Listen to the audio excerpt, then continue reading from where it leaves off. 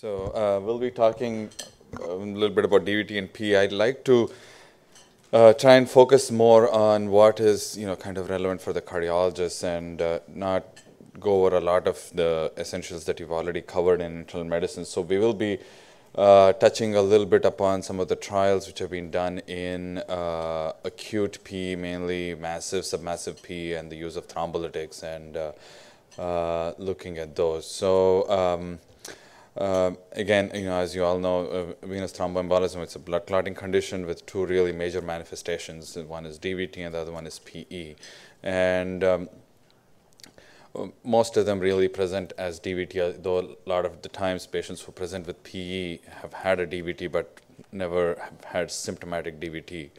Now, 40% of the patients who have PE have had a proximal DVT, and 70% of the patients who've had PE are found to have DVT of the lower extremities. And really, when you look at the DVTs of upper extremities versus lower extremity, the PE risk is much lower with upper extremity compared to lower extremity. When you it's about 3 to 5% versus 1%, so which is why there is a lot of debate in terms of anticoagulating upper limb DVTs. So but one thing you really have to keep in mind is that both DVT and PE, as cavalier as we are with them, the mortality is very, very high. 1 month after diagnosis of PE, mortality is about 12% and about 6% with DVT. Granted, not all of them die from PE or DVT. A lot of them have underlying conditions which lead to increased mortality, but it is associated with increased mortality. Now, risk factors for VT, most of you are aware of this. So, orthopedic procedures, fractures, hip replacement, major general surgery, major trauma, spinal cord injury, again, intermediate risk factors with central lines, chemotherapy, hormone replacement, malignancy, and weak risk factors, which are, bed rest and air travel, obesity. Again, most of the patients with thromboembolism have at least one risk factor. So this, again, I don't have to elaborate more. You guys have all seen DVTs. You guys have all taken care of PEs in the past. So people come in with swelling, redness, and a lack of occasionally lack of distal pulses, but you always look for underlying causes and coexisting conditions because that's how you kind of choose your pretest probability for DVT, depending on whether the patient has active cancer, immobilization, recent bedridden status, and go over some of the clinical signs and symptoms with leg swelling, calf swelling, and tenderness, and having an alternative diagnosis. And then based on this, whether you have low probability or high probability, you choose your test, whether it's D-dimer or venous duplex. And then if you have a negative venous duplex, then you repeat another ultrasound, especially if your pretest probability is intermediate to high. And then if with 2 ultrasounds, if you're negative, then you don't have a DVT. So switching gears here, clinical presentations with pulmonary embolism. So most of the patients, present with dyspnea, pleuritic chest pain, few of them with hemoptysis. Those with hemoptysis, really more of the, massive to submassive PEs. And again, initial evaluation in the ER, even though for the board purposes, you have to know your S1, Q3, T3, and your Hammond sign on the chest X-ray and the peripheral plethora and all these things. But really, when you're making a diagnosis, you really look at doing a CTP protocol, at least in this country. So the big thing to think about when you're looking at initial stratification of PE is to look for whether patient has shock or hypotension, because your diagnostic algorithm will change depending on whether you're high risk or not so high risk. So this is an example of what you would see in saddle embolus with big PE there, and again it's very similar to the Wells risk score. You look at alternative diagnosis for other than less likely than PE, clinical signs and symptoms of DVT, because as we discussed earlier, about 70% of the patients with PE have a DVT. And heart rate greater than 100 minutes, previous PE, recent surgery, cancer, hemoptysis. So based on this, you come up with a score, and you calculate your pretest probability, and depending on that, you decide what to do. If you have low probability, then you get a D-dimer, and then if you have a positive D-dimer, then you get a CTPA protocol or a VQ scan, depending on the availability. Now, if you have intermediate to high risk, then you just straight away go to CTPA protocol. Again, now what you do in patients without shock or hypotension, then you kind of follow the protocol that was there before. But in patients who are in the ER or in the ICU and you get called for hypotension and you have a high probability for PE, then you really have to just switch to go to CT angio. Now, if that's not available or the patient's really tenuous, then stick an echo probe. If you feel that the patient has bad RV failure and the RV is not moving at all, then and the patient's hypoxic, then you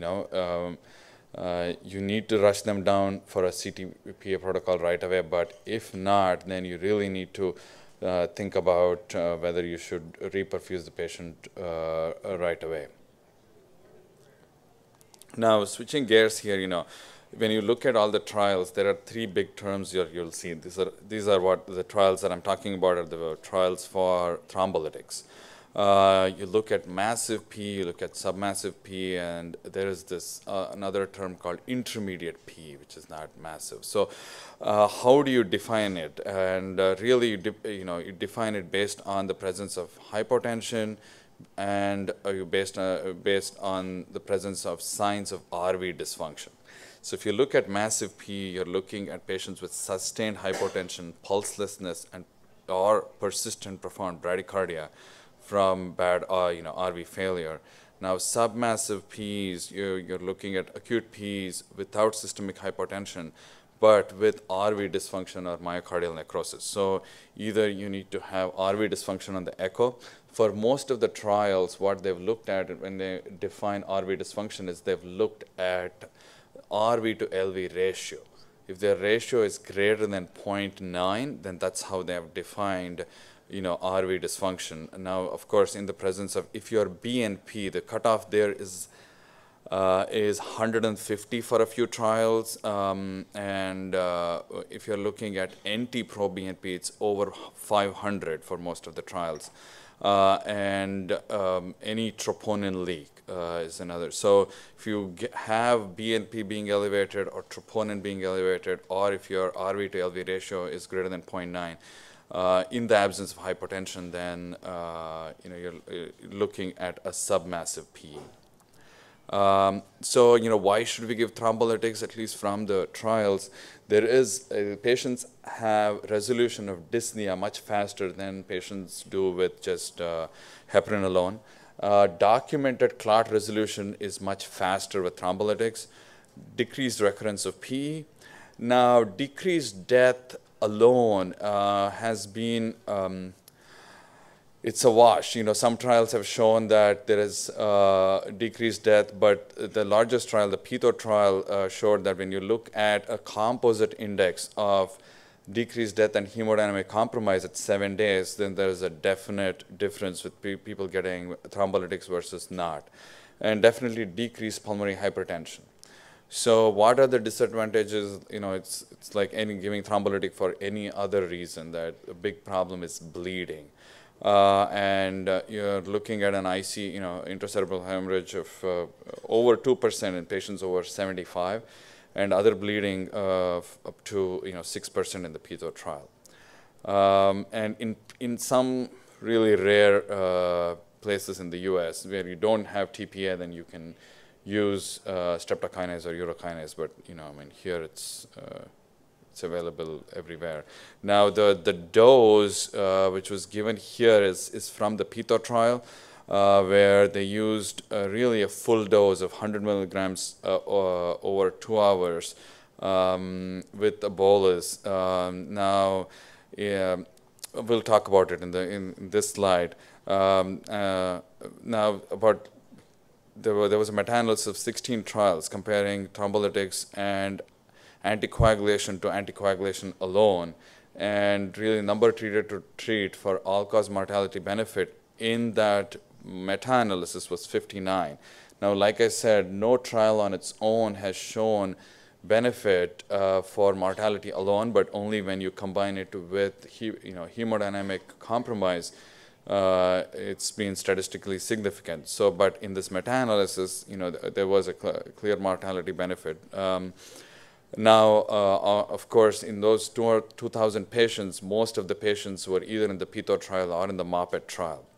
Now, the difference between the PETO and the MOPET trials were the dosage of thrombolytics, because what they saw in the PETO trial was that the rates of hemorrhage were high, so they wanted to see if half-dose thrombolytics, had the same effect, while as decreased the hemorrhagic risk. And but unfortunately, the definitions in both these trials were so different that you really can't make a head-to-head comparison. Because in PETO trial, they used the definition of massive versus submassive PE, whereas in the MOPET trial, they used intermediate PE as a definition, which was a little bit different, because what they did to define intermediate was they looked at how big the clot was. Did it occlude 70% of the main PA, or did it include both the PAs? So it was not really, and they did take some hemodynamic parameters into consideration, but they also looked at the clot burden, which was different from the PETO trial. So, but in the MOPET trial, again, it was very successful in the sense that their endpoint was incidence of PH at during long-term follow-up, and they definitely saw an absolute risk reduction 40% at 28 months. So overall, both these trials have shown that when you use thrombolytics for not only the sickest ones with hypotension and bradycardia, but also for patients with submassive or intermediate PE, there is a definite benefit, albeit with an increased risk of bleeding.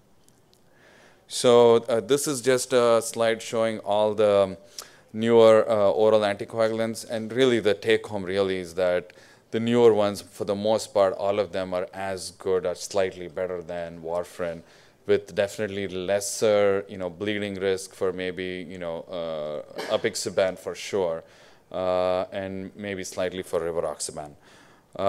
Again, you guys all know about contraindications to thrombolysis. If you've had stroke, any stroke, hemorrhagic, ischemic, and any central nervous system neoplasms. Now the question is whether to also include age has been thrown around, because there is definite high risk of bleeding with intracerebral bleeding with giving thrombolytics to patients over the age of 75, but it's not really made it into the guidelines yet. So another thing to just touch upon here is in patients who are not candidates for anticoagulation, venous filters should be considered, but again, really nowadays there are retrievable filters, so those should be considered, so that after 3 months, in case the patient's acute thing resolves where they do become candidates for anticoagulation, they can be taken out. So again, in patients who have shock, you can definitely perform surgical embolectomy. Again, this has to be done in the OR with cardiopulmonary bypass support. And now transvenous catheter embolectomy, can be done, but oftentimes it is incomplete and doesn't lead to complete resolution. So if you're going to really go do the embolectomy, it's advised to just take them to the OR, put them on cardiopulmonary bypass, and do a complete job. Okay. All right. Thank you very much.